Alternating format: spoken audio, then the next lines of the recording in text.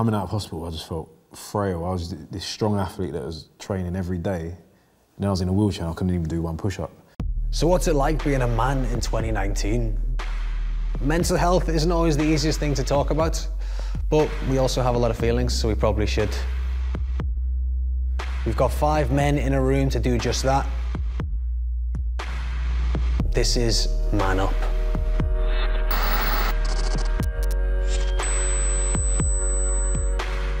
I mean, I suppose, yeah, what do you think is expected of you as men? I think you can be expected to do whatever the hell you want. I think there's an element of acceptance of everything now. As in I don't think there's gender stereotypes that are nearly as defined as they have been. Does that overcomplicate it, do you think? So men can get confused? You're thinking, I'm supposed to be this person, but somebody else wants you to be this person. So like, let's say you're in a relationship now. I'll use myself as an example. I think I'm supposed to be this way towards my partner, but I'm doing the complete opposite because I feel like this is the way it's supposed to be done. This is the way What do you think you're meant to be? Breadwinner, provider, protector, what I've grown up seeing a man is supposed to be. As a man, you don't want to come across as weak. You don't want to come across as you can't provide. I'm not strong enough for you. I can't do this. I can't let you know my emotions. I can't let you know we're struggling. I can't let you know times are hard. And for me, that was the hardest experience ever. You got a game on a Saturday, you think you've played well, but then you're thinking in your head, oh my God, I could have made that pass better, I could have done that cross better, I could have shot here, I could have done this, I could have done that. And then you got to think, okay, snap out of it. You got a game Tuesday. Yeah. And you try and put all those things that you didn't do on a Saturday into a Tuesday game. And then you don't do it because you're too tired, because you've overworked yourself mentally. And then you have to go again Saturday, then Tuesday, then Saturday, then Tuesday, then Saturday, and then... I think for us playing football and stuff as well, it's not just the expectations of us, the expectations of the club, the fans, and what comes after. Games, if you don't perform well, if you miss chances, things like that. The abuse you get after it, and you need to just take it in the chin. I mean, the abuse you get, the abuse you hear for the side. I've had fans. After I'd done my story in the paper, I've had fans for opposite teams shouting, like, go and hang yourself and do it properly this time. I think being involved in sport at any sort of level's tough for anyone. And the higher you go, I think it brings more problems with it. The expectations fans have of you, it can really have a negative impact, and people don't understand what goes on behind closed doors. They just expect you to turn up and perform the way they would expect you to, so they don't take into account anything that's happening, and it leaves you kind of open to all sorts of abuse and everything else if you don't kind of perform the way you're expected. Do you have expectations on what you should look like?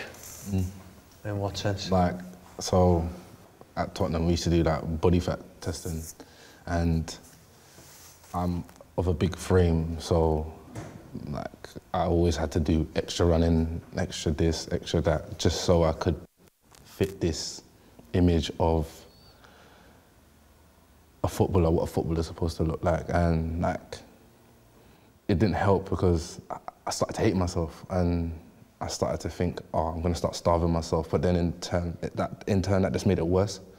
And then like a couple of years ago, I was playing, and then I heard a fan say, "Hey, fat boy, pull up your socks," because I wear my socks proper low. And like, it just made me think, flipping hell, like that feeling of I'm not good enough, like, my body's horrible, and I just hated it, man. It's mad how little words can hurt so much, isn't it?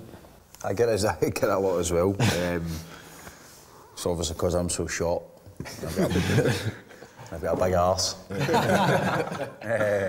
When I'm playing, I get it all the time, like, hey, fat boy. So I actually do look fat when I'm playing, but I'm not. Do you know what I mean? So if I score and stuff, I'm like, tap off. Getting booked for it, but... Does it get to you? Like? It does sometimes, aye. Sometimes it annoys me, do you know what I mean? Like, players bump into me like, stay you, you're fat, whatever, do you know what I mean? And I'm like, just fat, mate, just fat. Yeah. Do you know what I mean? There's a wee bit of fat in there, right? Yeah. Because I was reading you lost 20 kilos, was it? No, I lost 10. When I was in hospital for, I think it was about 4 weeks, I lost I think 10 or 11 kilos in weight.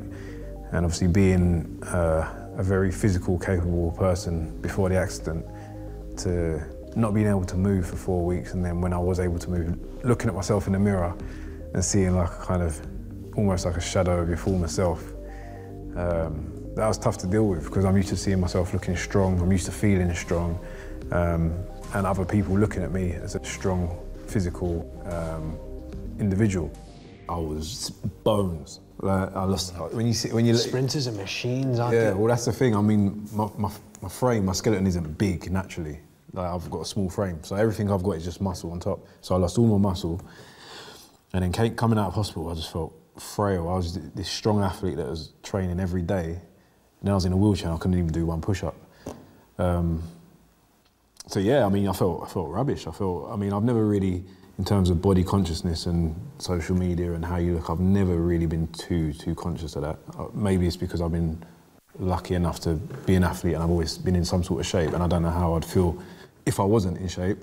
I remember like pre-Love Island, like I mean, I've watched all the seasons before, and everyone in there's in mad nick. Like you're looking at them on TV, you're like, all about you. Yeah, you look at them and you're like, you lot are all like the kind of people that I follow on Instagram as like them fitness people that you'll never get close to. And then suddenly they're like, Josh, you're going on. I'm thinking, I'm like somebody, I'm like someone who's like not.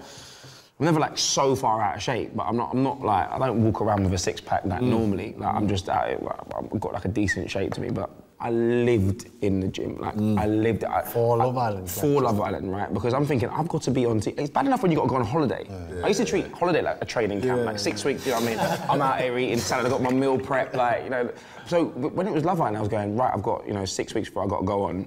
I remember looking in the mirror, and at this point, like, when I look back at it, I was in mad nick, I was shredded. But I look at it and I go, I don't want to go on. They didn't say to me explicitly, like, you've got to look like this, or you've got to do this, you've got to do that, but... There's an expectation. Yeah, of course there's an expectation. While I guess you're on this show and you're trying to be natural, you're trying to be the best version of you, you are worried about, what people think. You are being broadcast to the nation. For 1,000, nice comments you get, you seem to remember the negative 10. Do you think that has created an image of masculinity, like reality TV shows, House, kind of like 100%. people look in them? Because even when I didn't watch Love Island that much, but even when I watched it, I was like, I don't have many abs. You know what I mean? I suppose once again, it's kind of the image of our influences. Do they impact the way we see ourselves? 100%. I mean, what man, especially, feeding back into our pride and ego as males. You don't want to be the small, skinny or fat male, do you? Do you know what I'm saying? Yeah, there's nothing worse than if you've been on the beach and like you're looking at your own derby and you see someone weirdly lean back then for some reason. Yeah, so you'll stretch it out a little bit. Yeah, there's nothing worse than like if you're with a girl, you're with your boys, and like someone walks down the beach with an unbelievable six-pack and you're just looking at yourself and you do feel emasculated. You feel like, what the hell? What do you think should be expected of men?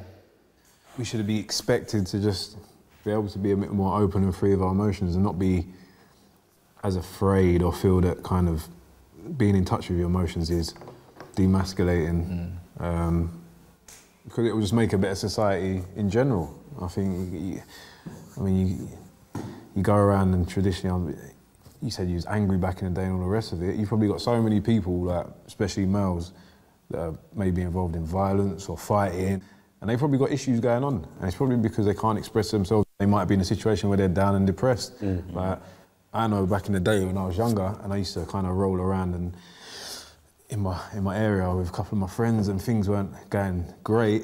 I'd just be listening to gigs all day on my stereo, and I'd be in this mindset, and then everyone in the car's in the same mindset, and none of us have got money. We're all kind of down, and then you're on this bad path where like anything can happen at any time, and that's only because we're hurting within ourselves.